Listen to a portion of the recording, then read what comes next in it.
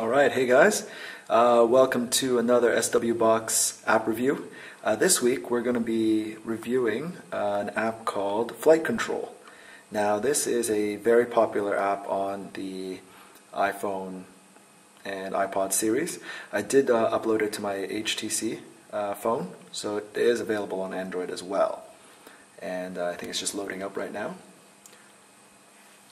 Okay, so I'm going to be sharing with you some advanced tactics for what I use to get my high score, which is 937. Now I know that that's not as impressive as some of the other people that have, 4 or 5 digit scores, but at our company at least, it's fairly impressive. I think the second highest is in the high 100s. But alright, so I'm going to just start.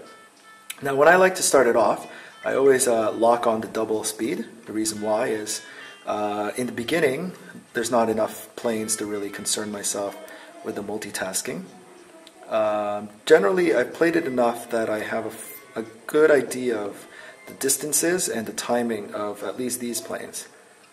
The yellow ones not as much because there's not as many of them. The red ones are definitely the most popular planes, and then the helicopter are even less popular.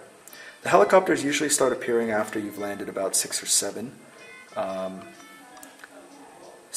aircrafts. Let's see, the next one should be a helicopter. There you go. Yeah. So that's usually when it is. Whoa, I missed that one completely.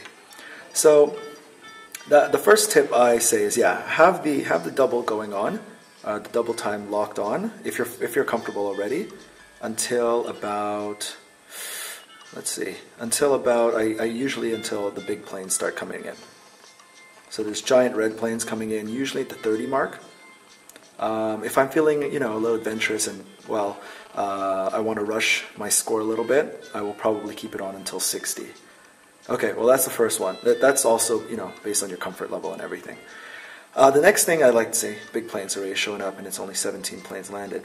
The next thing I like to do is I like to keep this area here for the red planes.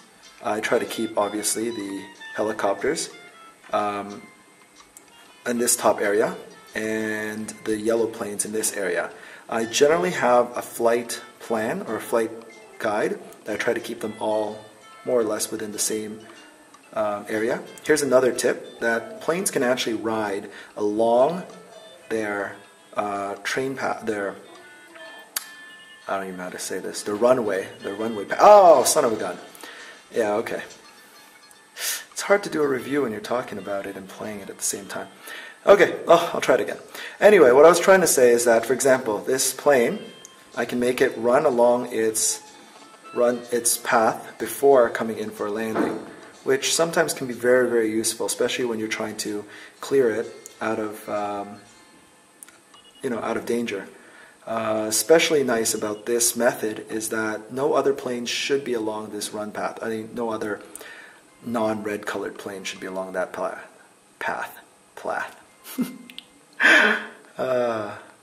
Yeah, so that's the first part there. I usually like doing that, especially with the red ones, because I find that there's a lot of them and they fly kind of everywhere, or at least they enter everywhere.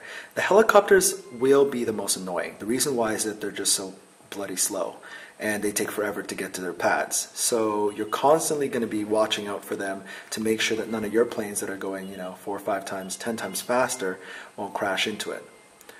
As long as you can keep your helicopters generally focused in one area, which is easier in the beginning because they're not as random.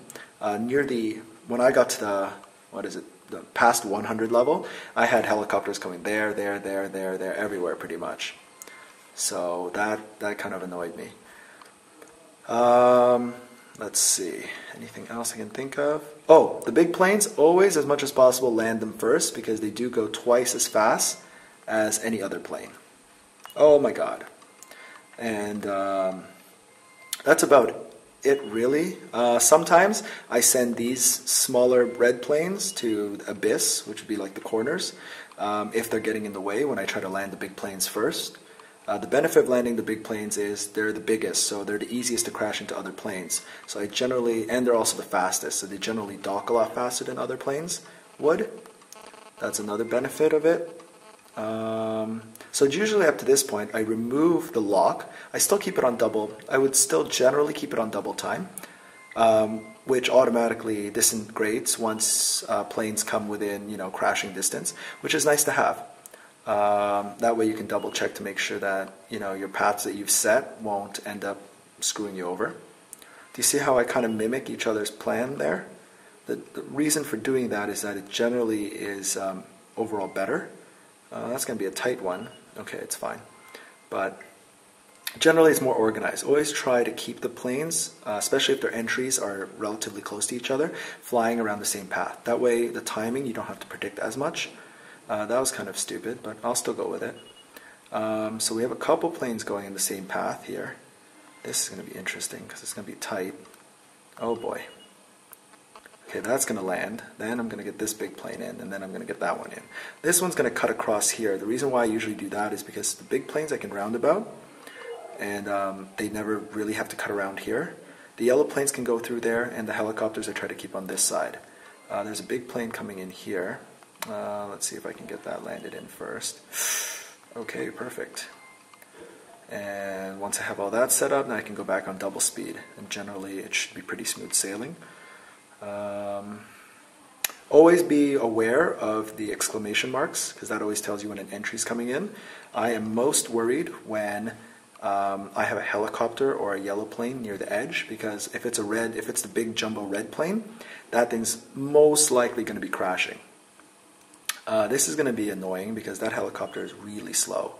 So I generally try to go behind them whenever I try to fly through. The reason why is that if I try to cut in between, oh wow, this is going to be messy. Let's see what happens here. Yeah, I'm going to send that one back because I'm not liking how, oh boy.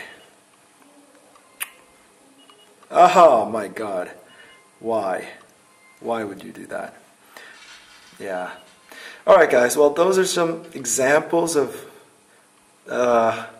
not really advanced tactics, but just some tips that I use to help me achieve my high score.